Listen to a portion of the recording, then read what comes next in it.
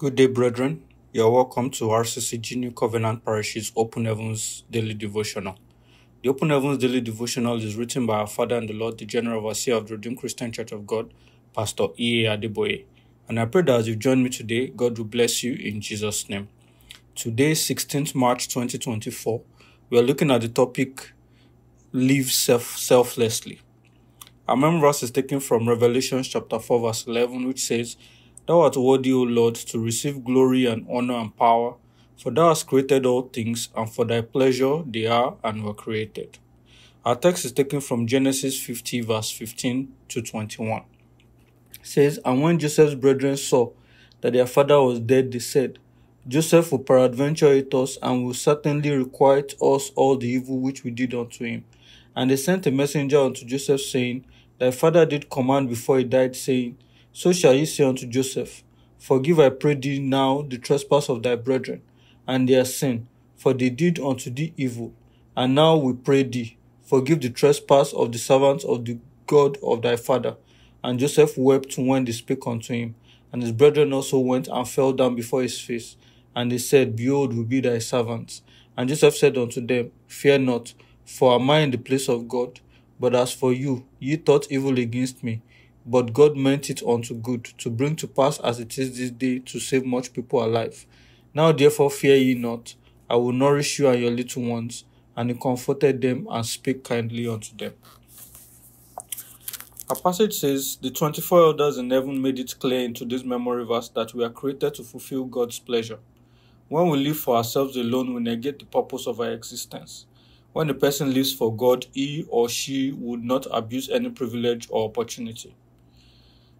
Joseph is a good example of someone who lived for God and his fellow human beings, particularly his brothers.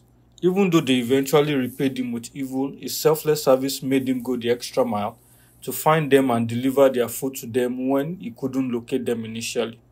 He could have returned home with the supplies he took with him, but he didn't. You can find the story in Genesis 37, verse 13 to 28. Joseph's love for God caused him to reject the sexual advances of his master's wife.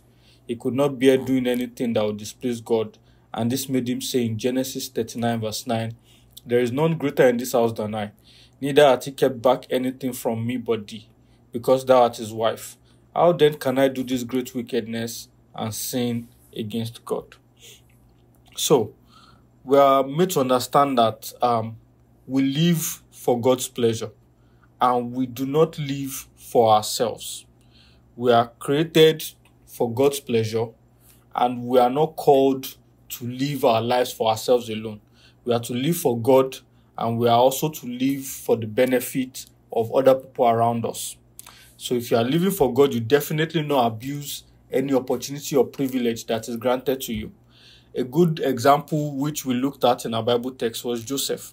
Joseph was a good person, because when his father sent him to check on the welfare of his brothers, and he didn't find them initially, he could have returned back home and say, well, I didn't find them. But he kept pushing and pushing until he found them where they are.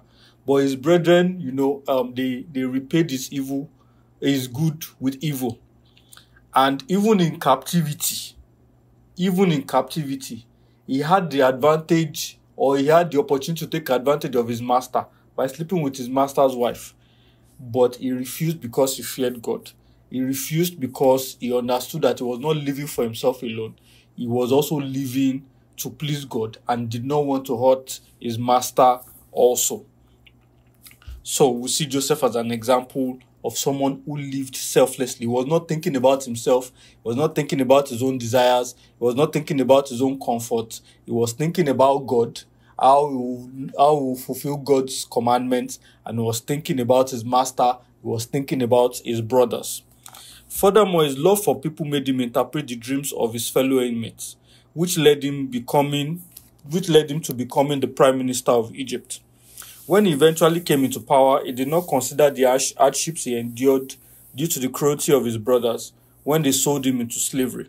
The love of God in him made him realize that his suffering served a higher purpose for God and humanity. He said in Genesis 50, verse 20, But as for you, ye thought evil against me, but God meant it unto good, to bring to pass as it is this day, to save much people alive. So Even when his brothers had done evil to him and he became prime minister, he did not repay them back for the evil they did to him. Rather, he saw it as an opportunity to even serve on a global scale, to serve when time of hardship had come. He didn't repay them for the bad thing or the evil things that they had done for him in the past. He saw those sufferings as an opportunity for God to take him to a position where he could serve humanity. So all through Joseph's life, he was living selflessly. He was not considering just himself. Our Father in heaven wants us to live a selfless life so that we can attain the fullness of his purpose for our lives. Those who are selfish shortchange themselves without knowing it. Moses, even though he lived in affluence in Pharaoh's palace, decided to suffer with his brethren, the Israelites, and eventually saved them from bondage by leading them out of Egypt. Hebrews 11:24-27. His selflessness ensured that he fulfilled God's purpose for his life and the nation of Israel at large. Beloved, begin to live beyond yourself, and you have the fullness of God's grace to divinely prosper both spiritually and physically. So, we also see an example of Moses, who, though he was raised in the palace, was not just thinking of himself because he was an Hebrew, but was not just thinking of himself, he was thinking about his brethren that were also suffering. And he tried to do something about it, and eventually was the one that led them out of bondage. It was his selflessness that helped him fulfill God's purpose for his life. So I want us to begin to think of more than ourselves. I want us to begin to think of how we can serve others, how we can serve God. I want us to think not only of how we can acquire property, how we can acquire influence, how we can do things just to serve ourselves. We should think of how we can live selflessly and benefit humanity. In so doing, God will be able to use us for his glory and use us at a scale that even we cannot imagine. I pray God will help us in Jesus' name. Our prayer point says, Father, from today, please help me to live selflessly in Jesus' name.